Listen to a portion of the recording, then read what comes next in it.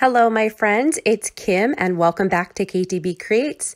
Today, I am going to take you through 3 spring DIYs that you can create with some items that you may have laying around at home. For the first DIY, I'm going to create a bunny garland, and I started out by printing out a free printable offline, and I'm just going to cut that out. And now I'm going to make 4 bunnies to signify 4 members of my family.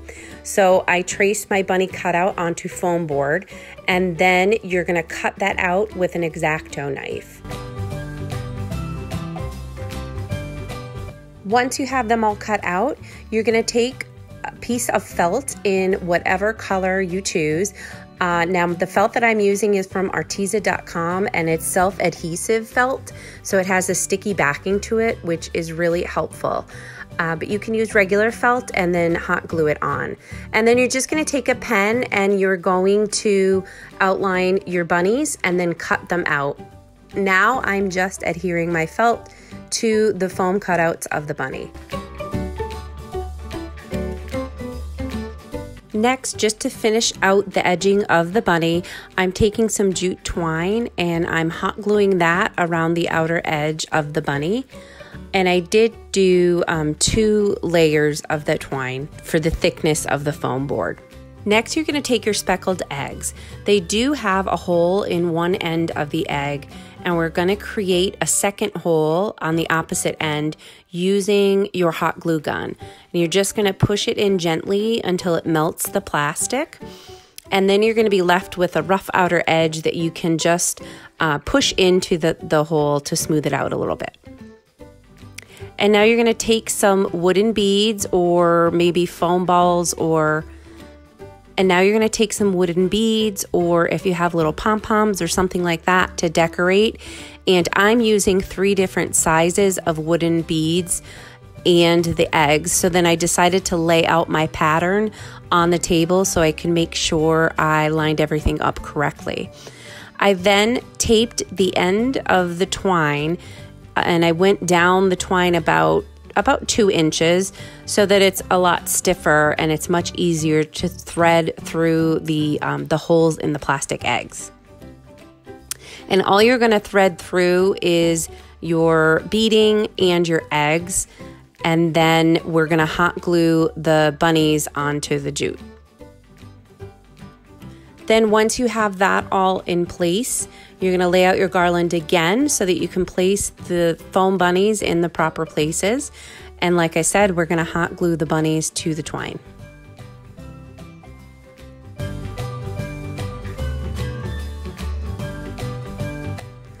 And then for the finishing touch, I am just going to hot glue some cotton balls onto my bunnies. I did fluff them up or spread them out a little bit just to make them a little bit fuller. And I think that gives it the perfect finishing touch.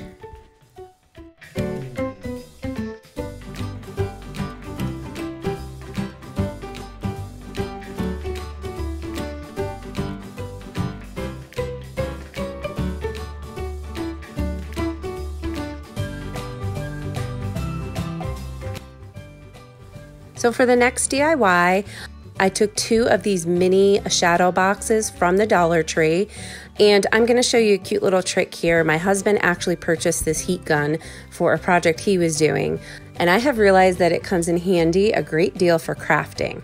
So when you have stickers like this on an item, all you need to do is take a heat gun to it, and those stickers peel right off, and you don't have to fuss with them. Next, I'm going to take off the succulents and the glue remnants off of the shadow box. They did have little nails in them, and I just pressed them back and forth until they kind of popped off. Then I'm going to take some spackle, which is all I had, although you might want to use some wood filler, and I just filled in that hole a little bit and sanded it. So now you're ready for paint. I took some Waverly chalk paint in mineral, and I'm doing the outer edges and the inside of the frame in that shade. And then of course I'm using my heat gun again to dry the paint so you don't have to wait to apply your second coat. And that is all it took, was 2 coats of the Waverly chalk paint. Then on the inside of the frame, I took some folk art chalk paint in Willow Mist. It's a beautiful pale pink color, and I am just going to paint the inside of the square in that color. And these are going to be some muted spring decor, not anything too bright, but more pastel colors. Then I took 2 of the carrots that you get in the Dollar Tree packs, and I'm actually going to paint the carrots in my mineral chalk paint. Again, just to mute the colors a little bit and make it more of a neutral color scheme. Then I'm also taking some of the small foam eggs that you can get from the Dollar Tree, and I'm painting those with a base coat of the mineral chalk paint. And then you'll see I'm going to go over each of them in a different shade that I actually created out of different colors, and I just muted them with some gray paint. So I'm going to do like a blue, a green, a pale purple, and then a pale yellow. And then you can position your eggs and your carrots in little shadow box however you see fit. And here is my little arrangement. And I just love how these came out. They are the perfect addition to a tiered tray or something cute you can display on your shelves. And again, it's more of a rustic look and a muted pastel look. So I hope you enjoy these as well. And then for my last DIY, I'm going to create a sign made with a tray. This is an oval plastic silver tray that you can find at the Dollar Tree, as well as a pack of the foam eggs. You will need 2 packs of those foam eggs. And I'm going to paint the whole tray in Waverly chalk paint in white. You will need 2 layers of paint for this. And then before you pull your eggs off of the sticks, make sure that you take the little bows off of your eggs, and then we're going to paint all of the eggs in our silver lining Waverly chalk paint.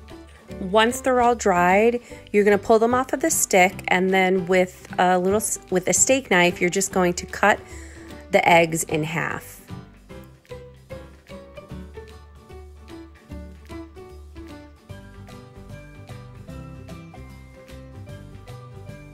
Next, you're going to take all of your eggs, and we're just going to sprinkle on some different colors of paint to give them that speckled egg look.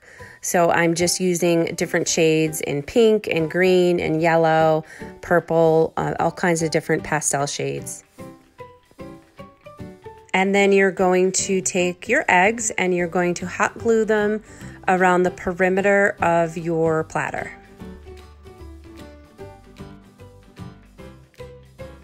And then I decided to use some items that I had in my stash. So this is the spring sign that could be found in that 3-pack from the Dollar Tree.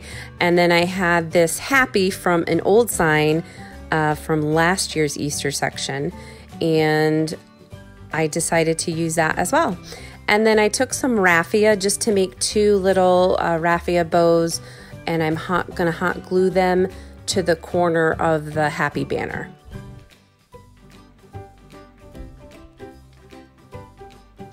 And there you have it, a cute little spring sign that you could display anywhere in your home for the spring season. So I hope you enjoyed all of my DIYs today. If you wouldn't mind, leave a comment below and let me know which one was your favorite. And don't forget to click that subscribe button and tap on that notification bell so that you see all of the videos that I upload. Please take care, stay healthy, happy, and safe, and enjoy your Easter and Passover holidays. And I'll see you all very soon.